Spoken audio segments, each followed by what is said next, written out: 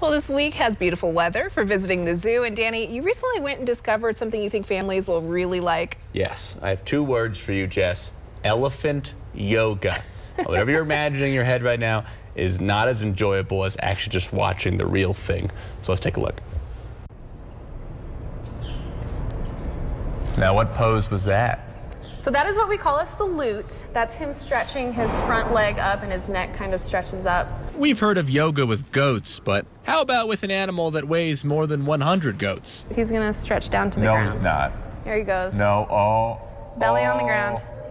Little downward elephant. Here we go. Elephant down. He's gonna go lay down. Oh, what a good stretch. A couple times a week here at the Denver Zoo, the care team will have their 5 male Asian elephants engage in what they call elephant yoga, which serves many of the purposes that it might for us. Elephant programs need to have an exercise program. So part of our exercise for the 5 elephants who live here is yoga. So different stretches to keep their joints mobile and active and engaged. Stretch. Basically, once the elephants are old enough to eat solid foods, they're qualified to be trained. Right now, 14-year-old Billy here is being rewarded for poses with yams, apples, and carrots. And to initially train him, they use those, plus we use something called target pulls. So it's an extension of our hand. Since we can't get all the way into this area with him, we use target pulls to extend where we would like his feet to be. But it actually goes beyond just getting their hammies loose. If elephants have hamstrings, I have no idea. First off, this program allows him to check up on different parts of Billy's body, like his tusks. Hi. And his feet. But the portion that might be the most impressive is that these elephants are so well trained, they can actually help other elephants' health as well. The training program also provides support for other institutions that might be experiencing a medical emergency.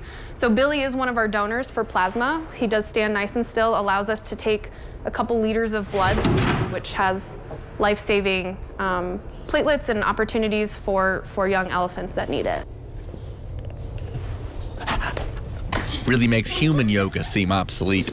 But of course, theirs takes way more work, which is why you gotta credit the staff. I mean, taking care of 11,000 pounds of growing elephant is, it is a full-time job for many of us, so.